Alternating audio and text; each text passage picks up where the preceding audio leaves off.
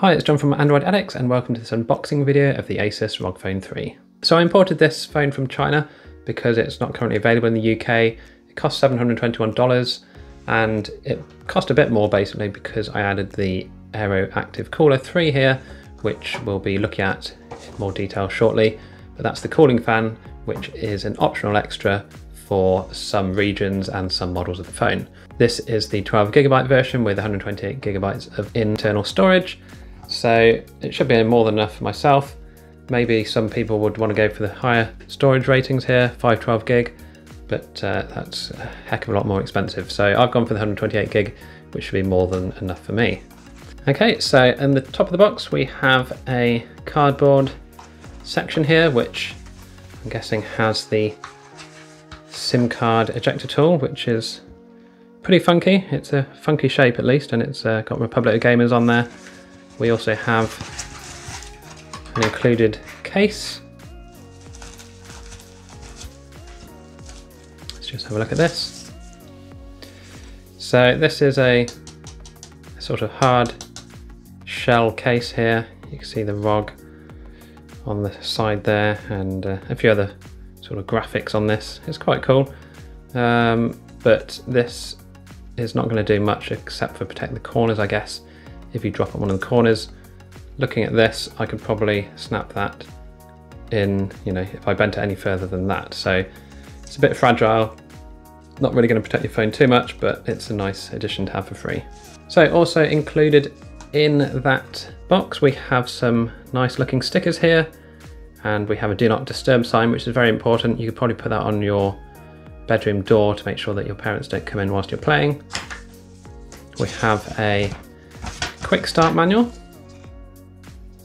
Now I'm not going to translate that for you as I don't know Chinese, but hopefully that's useful to someone. And some other, I presume, warranty information, which I'm certainly not going to be looking at. Okay, so the phone itself, let's pop this out and we'll just place it there for the time being. We'll just see what else is in the box just while we've got it here, then we'll get it out of the way. We have a handy 3.5mm headphone jack to USB-C cable connector. We have a nice braided USB-C to USB-C cable, so that's good for charging. And we have the actual charging brick here, which is the 30-watt charger maximum. So this is a single charging outlet, unlike the Lenovo Legion phone, which I reviewed recently, but still 30 watts is pretty good. It's still you know, on par with Samsung and some of the other big players in the game. So it's got a nice Republic of Gamers logo on the side there, and that's about it. Okay, so on the front of the protective sleeve here, we've got a sign pointing to a USB port, and also another one saying do not insert a Type-C cable into this port. So I'd say that's a bit misleading really, because you know, it's saying you've got a Type USB-C port here and it says don't insert a USB-C cable. Now obviously we all know that it's because there's two connectors in here, but for someone who didn't know that, that would be slightly confusing. So anyway, let's take this off and see what's inside.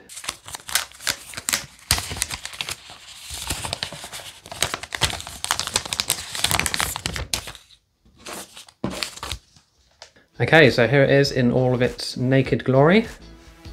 So it's got a nice feel to it. I mean, it's got a 6,000 mAh battery, so it's reasonably heavy, but it's not too bad. I believe it's 240 grams in total, so that still weighs, you know, around about the same as my S20 Ultra.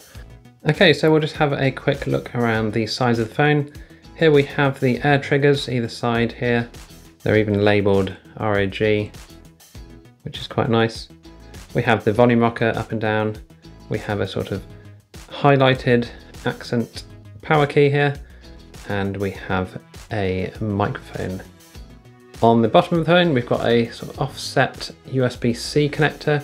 It's a bit of a shame that it's offset really, because that means that the Razer Kishi will not work with this phone, but it is there at least anyway. We also have another microphone at the bottom here, and on the left-hand side, we have the SIM tray, and we also have the special port which will enable us to add additional features to our phone.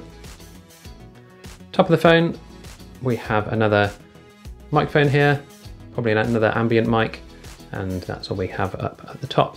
So at the top of the phone here, we have one of the speakers and the earpiece. We also have a front-facing 24 megapixel selfie camera.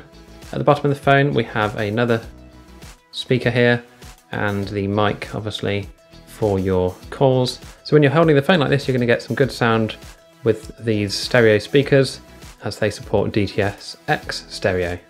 Okay, if we have a look at the back of the phone here, it's quite a nice glass finish here. We have the Tencent games and the ROG logo here on the back. This is a RGB logo which will change colours, etc. when the phone is on. We have the aerodynamic system heatsink here, as you can see, and it does change colours slightly in the light, which is quite a nice little effect. And we have a little inlet here for air to come in for the cooling. So yes, this phone is not waterproof. We have a dual LED flash here, and the camera setup is a 64 megapixel wide angle lens. We have a 13 megapixel ultra wide lens and a 5 megapixel macro lens. Overall in the hand, this feels really nice. It feels comfortable. It doesn't feel like it's gonna, slip out your hands or anything. And it feels like a good solid phone. You could certainly hit some of that and cause some damage. Not that you don't want to use your phone as a blunt object. So let's just open this little connector port here and we'll see what's inside. Okay, so it's quite difficult to get this out. It's a sort of rubber bung, I suppose you could say, and it's quite tight in there. So obviously that's to stop dust and other bits and pieces getting in. But let's have a look inside as to what we have. So you can see there reasonably clearly that there's a USB-C port on the left-hand side and this sort of accessory port on the right. So a couple of things to note about these USB ports on this phone. Obviously they're all USB-C. This is a 3.1 USB-C connector. Here we have a USB-C, but it's a type 1.0 for the accessories. And on the bottom, we have the USB-C, which is a 2.0 connector.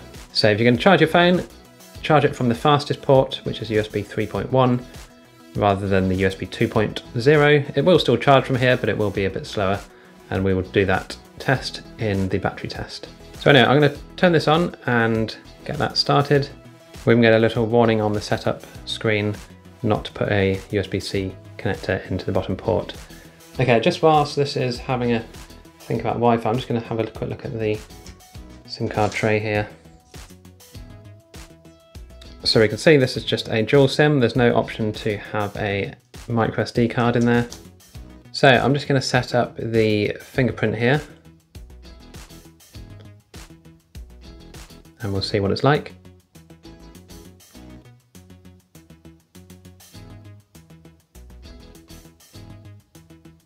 We get to choose our theme here. I'll go with the Asus theme to start with. I'll probably end up changing it to a classic theme because I'm not always a big fan of these sort of gaming themes that they have on these phones. But we'll just see what it's like.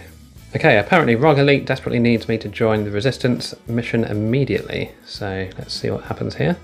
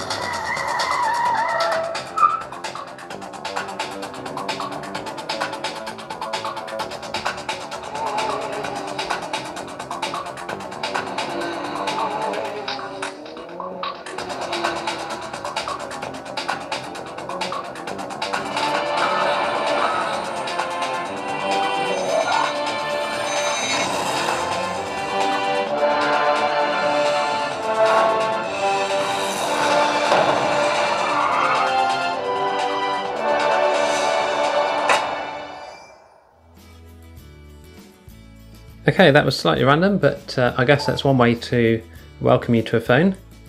Now it's asking us to join the Republic of Gamers. I'm just going to close this for the time being and we'll have a look at it another time. And this is what you get when you first get into the phone. So yeah, it looks like a pretty simple setup. These are the pre-installed apps. We'll just go and double check our system version here. Make sure we're up to date. Yep, we're up to date. And we're currently running the May 2020 security patch. Okay, so I'm going to stick the case on now. I don't think it matters which way it goes particularly. Oh, it does matter. We've got a hole in the top there, so I'm guessing it will go in this way. Now I always hate putting on sort of hard plastic cases because I'm always worried I'm going to scratch corners and things, but let's just clip this on. It's actually not too stiff. So that's what it's like with the case on.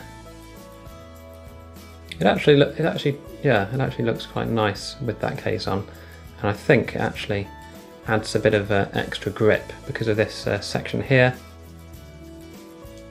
If you can hear that, it's sort of grippy.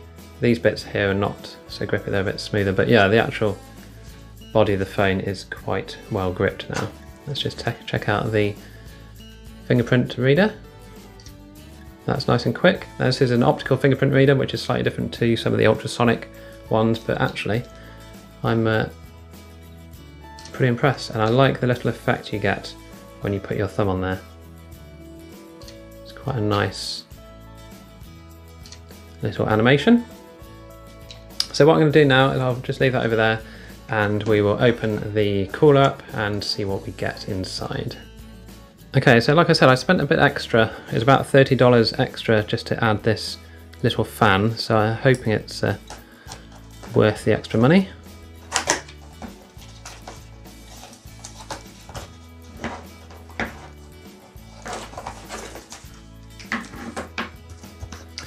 So we get the fan itself, we get some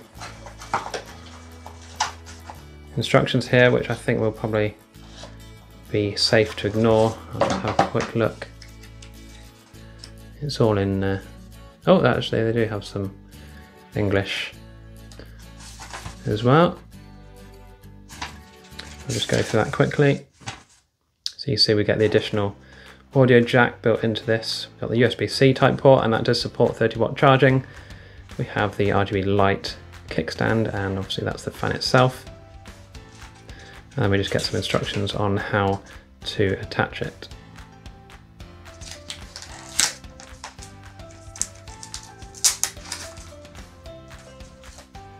Okay, so here it is. As you can see, the little fan inside there.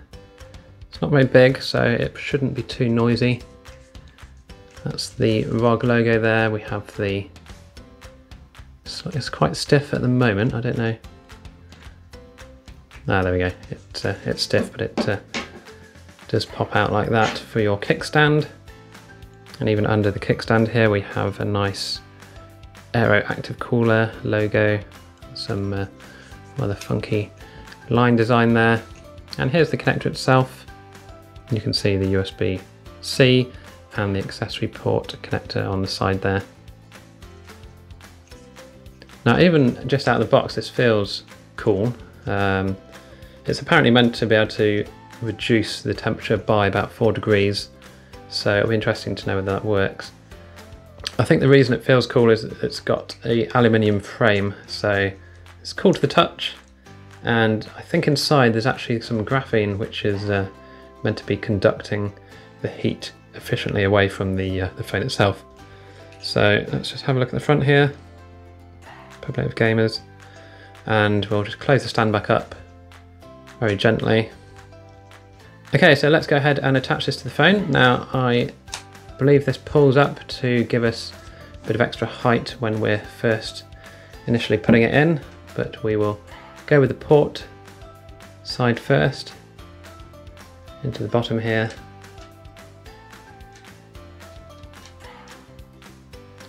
And then once that's in, like so, we can then close it up to give it a sort of a fully attached solid connection. That's not going to be going anywhere. You can see straight away the RGB light comes on, Start cycling through the various colours. And even the front logo is RGB and cycling through some colours. So if there wasn't enough RGB on this phone, you've now almost doubled it.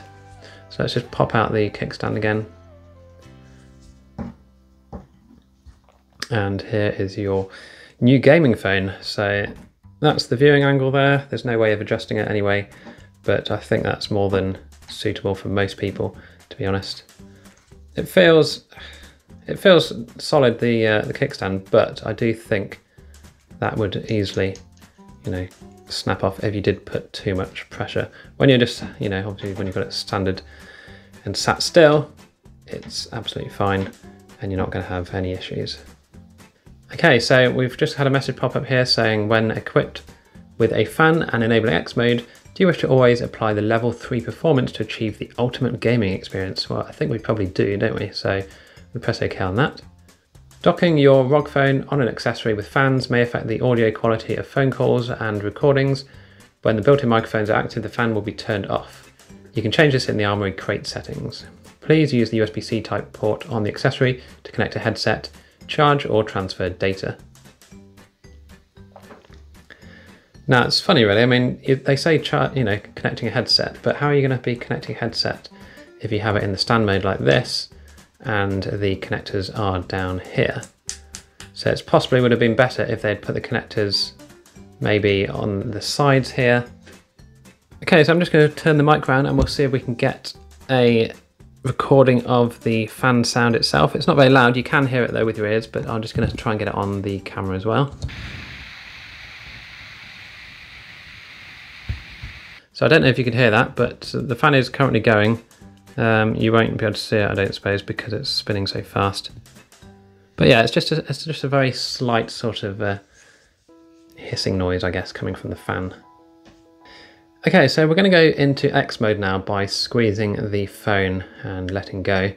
That basically sort of maxes the phone out to the best optimal settings for playing games, and it will use more battery, but basically it should be the best performance available. So if we actually go into the X mode sort of control panel here, and we can see various details about the phone, the current CPU temperature, system temperature, the GPU temperature, and the RAM details, how much battery is left, and how much storage is left. We also get to set the fan speed here, so we can actually adjust it ourselves. It's currently on low.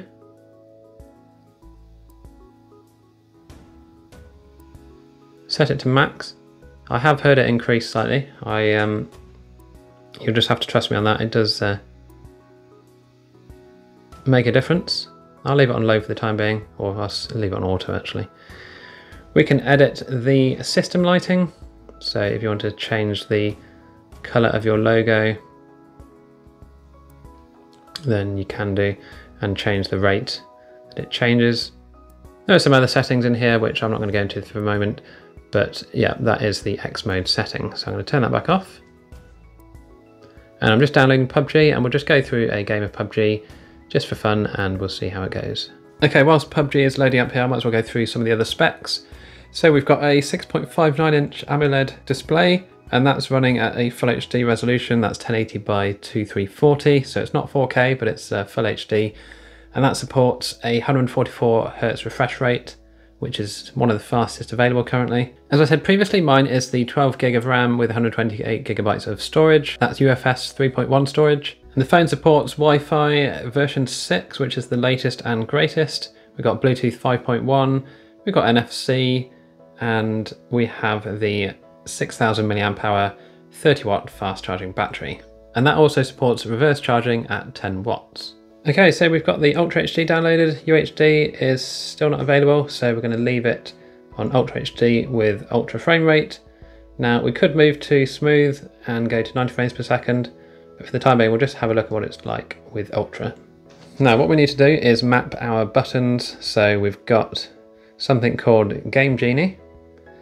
Now this will enable us to do various functions whilst we're in a game. We can obviously see the frame rate, the temperatures, other bits and pieces, disable calls and alerts, But what I'm going to do, I'm going to turn on the real-time info so we can see the frame rate at the bottom of the screen. I'm going to set the air triggers here, so I'm going to put L over here and the R1 over here.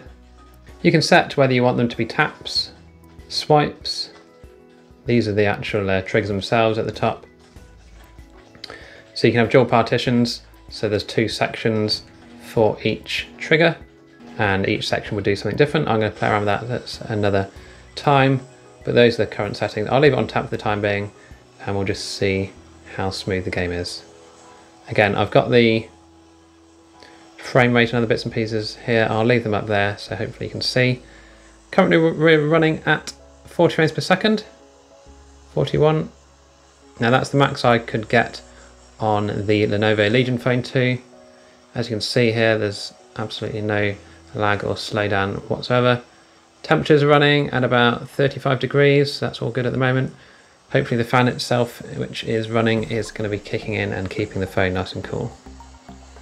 So I'm just going to ignore my teammates for the time being, and I'm just going to jump down.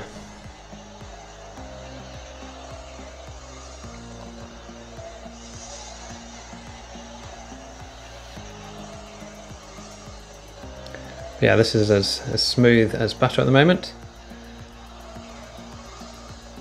We're running at an auto refresh rate. I'm going to set it manually to be 144 Hz.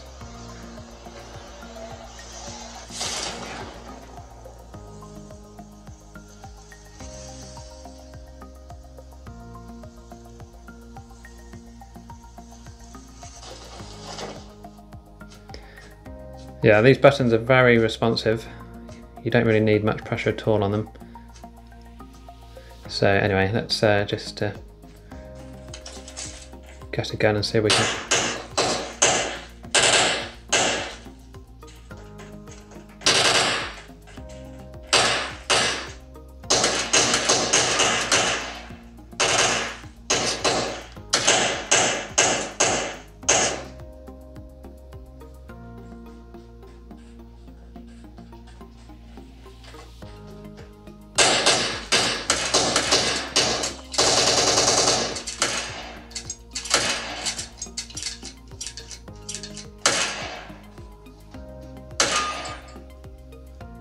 So somehow I've managed to kill these 2 people, even though they obviously had the upper hand to start with. I really like the feel of these triggers, they're really good actually, very impressed. Okay, I've set it to smooth and 90 frames per second now, so we'll just go through a game on this and we'll just see how smooth it feels. I mean, as you can see, even whilst people load again, this is just running flawlessly at 90 frames per second. Not skipping a beat whatsoever.